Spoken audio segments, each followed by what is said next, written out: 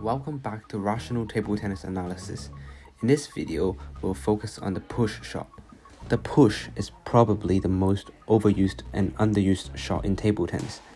Most players either push too much or too little. Many players push because they feel uncomfortable attacking the incoming ball. Others don't push because they feel they should attack every ball. Both of these are poor reasons to push or not push. Don't push because you have to, push because you choose to for tactical reasons. Today, we'll talk about how to push effectively to win points. There are two main purposes with the push. The first purpose is to force a mistake or a weak return from the opponent so you can attack in the next shot. You can do this with two ways. You can push heavy or with varied spin. You can also push quick and fast to wide angles, sometimes with last-minute changes of direction. The second purpose is to make it difficult or impossible for the opponent to attack effectively. You can do that by keeping the ball to his weaker side or to push short. Placement is another important element to an effective push. A push that lands inside the backhand corner is relatively easy to attack, forehand or backhand. However, if your push goes right over the corner and angling away, it is very difficult for the opponent to attack with his forehand, even if he has very good footwork. Even if he does, you can simply block down the line to his forehand side, forcing him out of position. Another option is to push to the wide forehand. If your racket is aiming towards the opponent's backhand, and then you change in the last second and push to the forehand, your opponent is going to have a hard time reacting to this sudden change in direction. Let's talk about using the forehand to push. To do this shot, you should step in with your right leg. You can do a wide variety of shots with your forehand push. You can touch short, push long, or do a disguised placement shot. You can also do push flick, a mixture of both in the same shot. Therefore, pushing with your forehand can be very flexible. Here is a case study. The coach asks him to try a variety of shots with the push.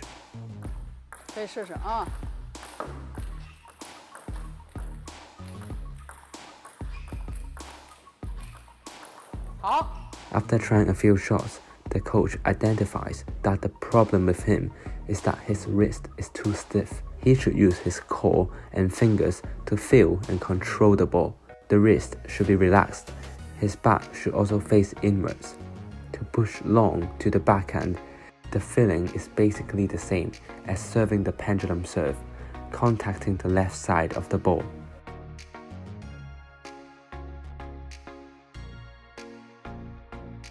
The player tries again.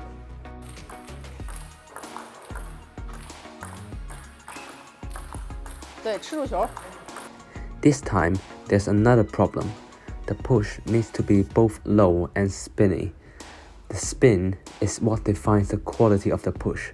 The bat should grip the ball very well during the contact, making it spinny. Now, let's move on to the backhand push. First of all, you need to adjust your bat angle based on the spin of the ball. If the ball is float, your bat angle should be slightly closed. However, if the ball is spinny, your bat angle should be more open, contacting the bottom half of the ball. For advanced players, try to push right off the bounce. Your push will be faster, making it harder for the opponent to attack. If you just want to get the receive on, you can slow down the rhythm. Wait for the ball to drop. When you contact the ball, make sure you brush the ball well, no matter if the ball is float or backspin. If you do that, you are making your own spin, so you have a higher chance of getting the receive. If you just touch the ball without any brushing contact, you'll find it hard to deal with any serves. Finally, we'll talk about ways to beat a pusher. Serve backspin to the pusher's backhand, then take a step to your left with your left leg. As the pusher is about to push, step back into position. There's a high possibility that he'll push to your forehand, as he saw your fake step around and change directions. But you were one step ahead of him. Now you're ready and waiting.